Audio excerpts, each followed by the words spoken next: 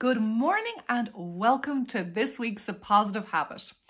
I want to talk to you this week about the journey to self-love, which I'm hoping you're going to come with me. I want to talk in particular about a really important aspect of the book, and that is the audios, the hypnotherapy aspect. And as you'll know, if you have read my previous book, The Best-Selling The Positive Habit, or if you followed my online course, you'll know that at the heart of the work is the audios, that they really make it unique in terms of working on a subconscious level. So everything that you read, the content, the exercises that you do are all reinforced. And in fact, where the real change happens is through the repetitive listening to the audios. And it's lovely. I often say to clients, it's really nice to listen to this once. You're going to feel relaxed and refreshed. However, it is the continual repetition of them that really makes the difference.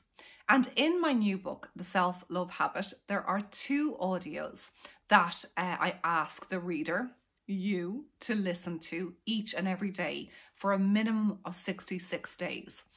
And that is, the first one in the morning is called Love to Rise, and it's a 7 minutes meditation.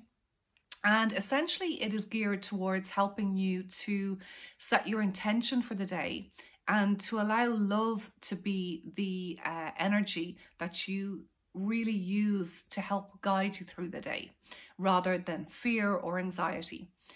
Then the second audio is Love to Sleep. This is a hypnotherapy audio, and believe me, every time I listen to it, I'm asleep like that. So it's a very powerful, helpful audio to help you to get to sleep and to stay asleep. And at the same time, it's programming your subconscious mind to really cultivate the core principles of the book, which I will explain more about in upcoming videos.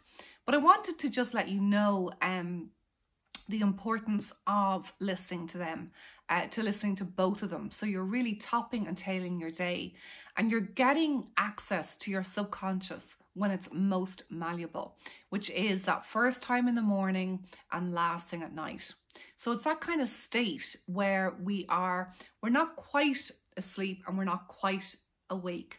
That's when our subconscious mind is very much open and suggestible, and where we have maximum ability to create positive change in terms of neuroplasticity, and how, again, like I said, repetition is key.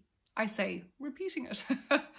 So that just gives you a little bit more of idea of what's to come. So thanks for watching, and I look forward to loving to rise and loving to sleep with you in the coming weeks and months. Thanks for watching, and see you soon.